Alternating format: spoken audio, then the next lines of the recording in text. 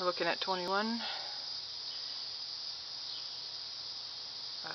Black swallowtail butterflies. I had to buy some curly parsley for them to eat from the store.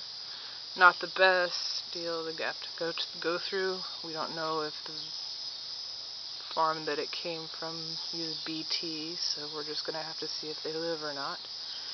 But as you can see, they have completely defoliated mine. But they all seem fairly healthy, so that's good. And they're all getting pretty big. Look at the color variation between these two right here. One's a lighter green and one's just almost no green at all and just black and yellow. We still got a little early instar right there. I think that's my youngest guy. I've watched him from the egg. And there's the little pot that the parsley is in to keep it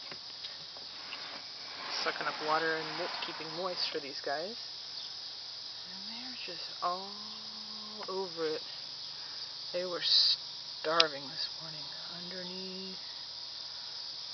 Well, the reason I'm taking this particular video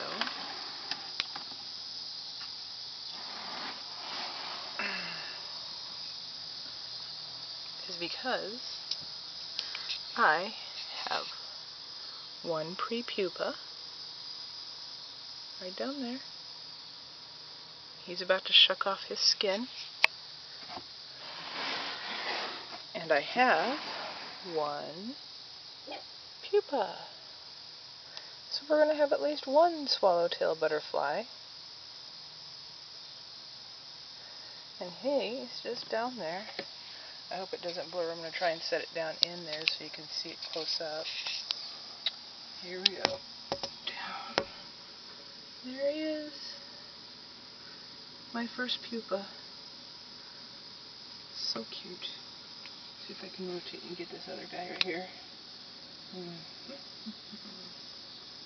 I'm not looking at the camera angle right now, just trying to get as much of them as I can. There you have it. 21. Isn't that an amazing number? That's just what my single parsley grows. I tried to get them a stick to grow on, but they didn't like the stick. So, maybe some will like the stick. That's all for now.